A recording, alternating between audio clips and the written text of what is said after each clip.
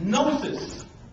You know, that's why John wrote the letter of 1 John, because they felt salvation was all according to knowledge. But unto them which are called, both Jews and Greeks, listen, Christ, the power of God and the wisdom of God. Because the foolishness of God is wiser than men, and the weakness of God is stronger than men. Now, watch what it says here. It says, Christ, the power of God.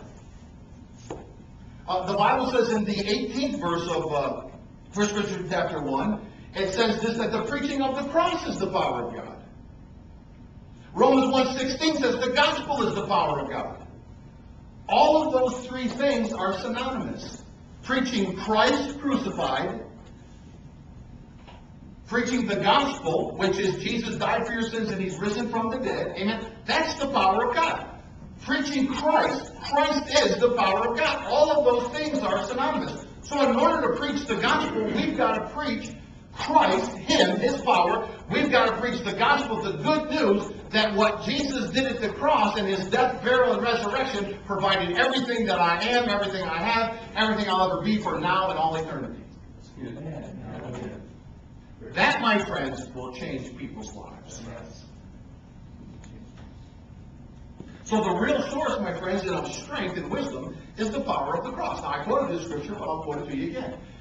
Hebrews chapter 10 and verse 14. It says, for by one offering, that's the offering of Jesus at the cross. For by one offering, He, God the Father, has perfected forever. Now, is that past tense, present tense, or future tense? Past tense. He has perfected forever them. Now, the King James Bible says whom He has sanctified, but really it's to them who are being sanctified. Now here's the issue. You got to get this. We've been justified, and we will continue to be justified. See, I've been saved, and I will continue to be. I'll continue to walk in salvation. So it's a done deal, but it's a present tense fact of something that I live and walk in. You got that? See, I've been justified. Romans chapter 5, verse 1. King James says being justified. Some of the newer translations says having been justified. Well, which is it? It's both. I've been justified, and I will continue to be justified. Amen? I've been sanctified, and I will continue to be sanctified. I've been set apart. I've been made holy. I've been accepted and declared blameless in the sight of God. And I will continue to be that. Why? Because of what Jesus did at the cross. Because of atonement. Amen? Because of reconciliation.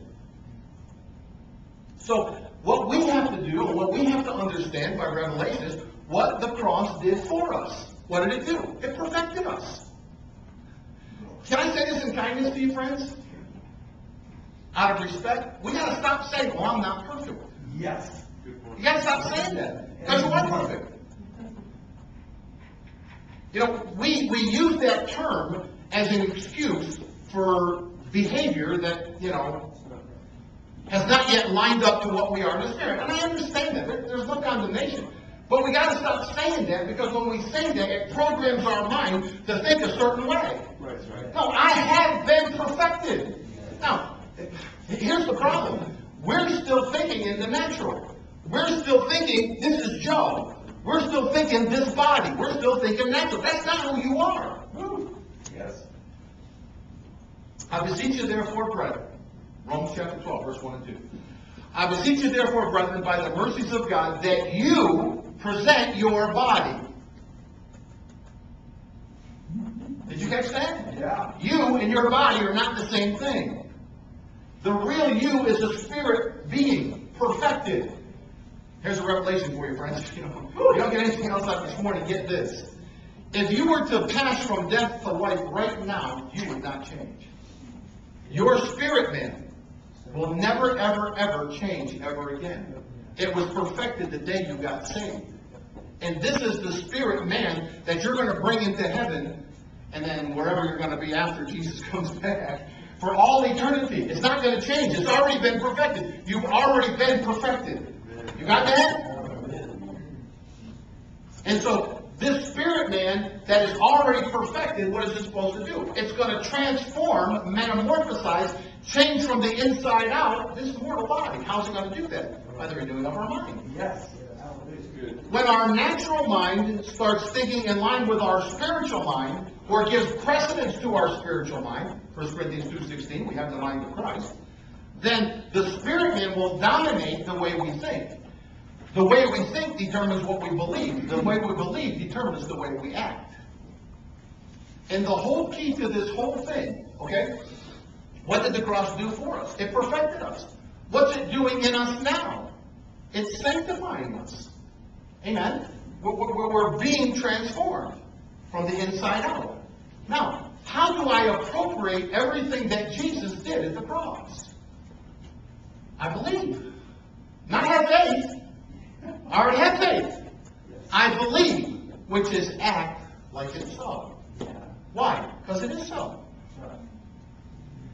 How does a healed man act? He acts healed. How does a healed man talk? He talks healed. How does a successful man talk? How does he act? He acts successful. He talks successful. Amen? See, we've got to line up what's on the inside. We've got to line up out here. I shouldn't even have to explain it. Just listen to the scripture. Ephesians chapter 4, verse 22. He says, and put off the old man. Verse 24 says, and put on the new. How do you do that? Verse 23 was right in the middle. He said, be renewed in the spirit of your mind. Well, wait a second.